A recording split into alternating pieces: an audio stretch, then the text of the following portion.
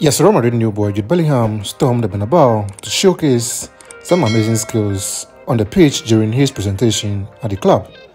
Bellingham is a line breaker and incisive dribbler. He had 86 successful take-ons in the Bundesliga this season, the most of anyone in the league. He also had the second most progressive passes and third most passes into the penalty area.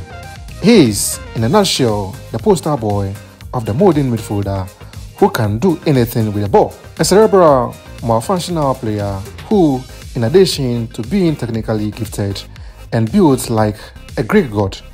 Bellingham's arrival unlocks more options for Carlo Ancelotti to unearth a more aggressive blueprint. But before talking about an improved season and a more fun style of play, Ancelotti will also need the ball to give him a lethal striker in the transfer window.